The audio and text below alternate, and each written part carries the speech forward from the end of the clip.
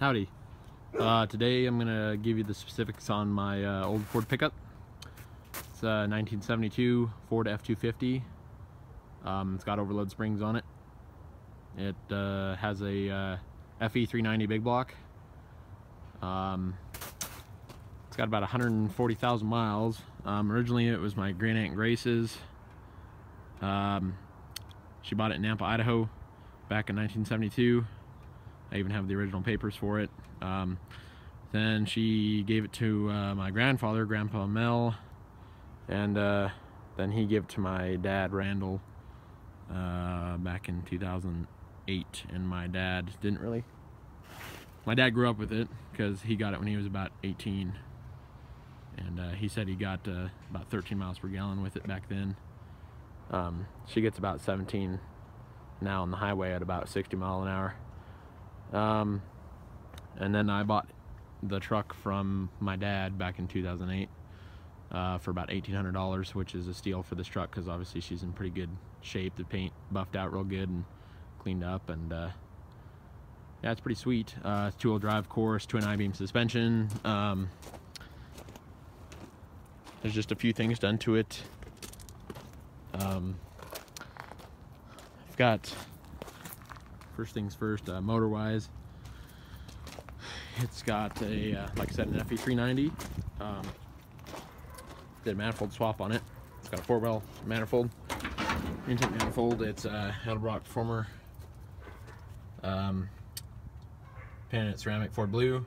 It's got a Edelbrock 750 CFM carburetor on there, a Canon air filter, and the Edelbrock cap for it. Makes it look pretty. Optimum battery, the battery disconnect. Got a MSD blaster coil with 8mm wires. Kind of dirty in here, needs to be a little bit cleaned up. Flex light fan, electronic ignition, air compressor for my Caterpillar air horns. I used to work at Cat, so I bought these when I was there, working there. They're down there, they're pretty loud. I'll honk those for you guys. Let's see, I've got dual 3-inch pipes with full-length headers. Yeah, the collector's 3-inch as well.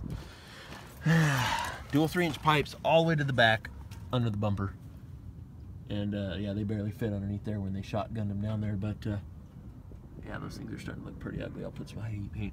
Polyurethane bushings. Everything underneath is black. There's not really any rust underneath it at all. It's just winter here, so it's kind of dirty, but it's got a 3.73 rear end. Of course, two-wheel drive. I probably already said that. Then I have 3.5-inch stainless steel tips that are kind of dirty now, but they actually clean up really nice and pretty. But as you can see, they, hey, come on now, you son of a, little 3-inch pipes. Dana 60. Yeah, they're pretty big. Eventually I'll rebuild this truck here probably this summer. Put the prison brake kit from Scat crankshafts in here, which is a 4 1/4 stroke. And I'll probably have to bore it 20 over because it's only got about 120 psi compression. I'll start it for you guys. This thing's having a hard time focusing here. Don't know what the hell the problem is here, but there you go. Yeah, cab's pretty much stock inside. I do have a CD with PA on it. Works pretty cool. Turn it on here. You can hear it when I click the button here. Yeah, it's pretty loud. I'll honk those air horns for you real quick here so you can hear what they sound like. If I can just operate my life. Yeah, it's pretty loud. And then start it. Of course, it's been run just about 10 minutes ago, so because I'm going to take it here in a little bit down to the gas station, but you just want to give it a little bit of gas.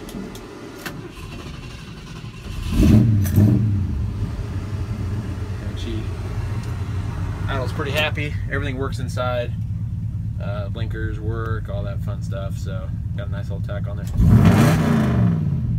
So this has the motor inside is stock, so I still got a stock cam, which pretty much wheezes out about 4,500 RPM, which is where I shift this.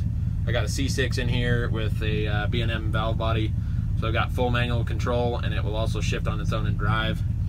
But it will not upshift if I stomp it and drive. It will just stay in whatever gear it's been sitting in. So got good oil pressure, temperature's warm obviously. So yeah, all the lights work. It's pretty cool. See that? And the blinkers work as well. Pretty straight truck. 142,000 miles on her. So you can see right here. Yeah, there you go, 142.80. Anyway, I love my truck. It's really reliable. Most of these old trucks are. I got it back in 2008, and it sat for a long time, so it just took a little bit of rubbing and a little bit of loving, and she came back, and been real happy ever since. A little bit of a knock that you can hear is actually my fuel pump. It's wearing out, so I've actually got a Carter 100 gallon per hour pump. It's actually going to go right there. That's my fuel line. I ran it back there.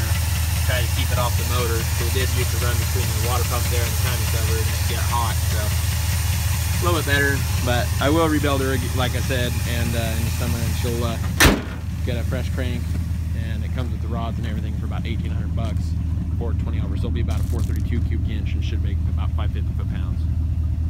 And that's it.